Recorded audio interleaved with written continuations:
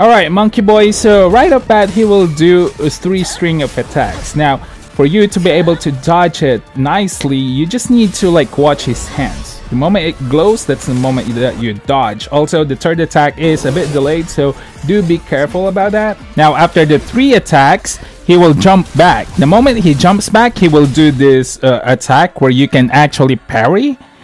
And it's important that you parry that so you have like this long window to actually deal damage. Next attack is he jumps twice, so all you need to do is dodge that, then you get another window to deal damage. Look at this smug looking ass with that pose.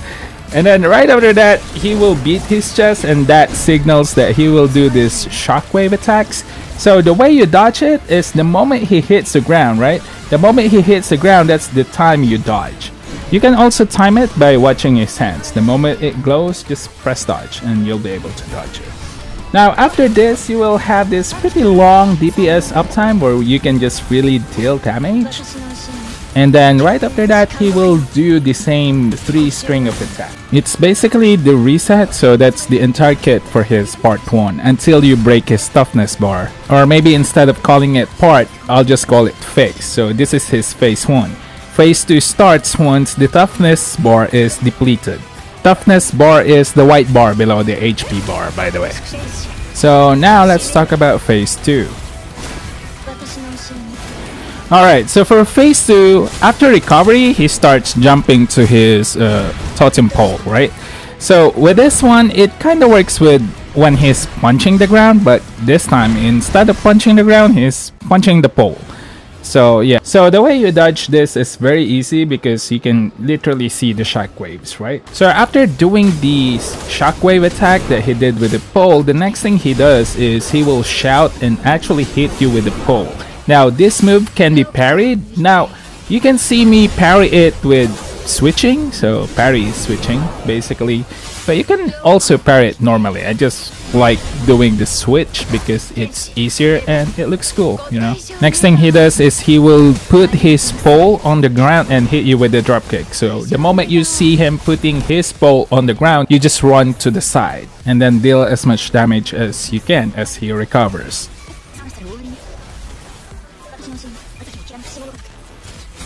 Next thing he does is he will hit you with the pole twice. Now his fist doesn't light up on the first hit, so you just watch the animation, dodge it, and then on the second one you will actually see his fist light up. So yeah, that's your cue to dodge. And then the next thing he does is he will shout and gather this energy and he will go Garen on you. He will spin on you. This is basically his most lethal attack on his entire kit. And dodging this is a bit tricky, but once you know the trick, it's easy actually. So the secret to this is just dodge every single time you see the pole on this position. On this specific position, just dodge right away. You can dash twice to make sure that you do the dodge, but yeah, he spins about 6 times, so there's that. I mean, who's counting? As long as you know when to dodge, it doesn't matter how many times he spins, right? So there you go, that's basically it. That's basically all of Beringal's moveset. I haven't done Hologram 6 just yet because I don't have enough damage. Like Yinlin is not yet fully upgraded.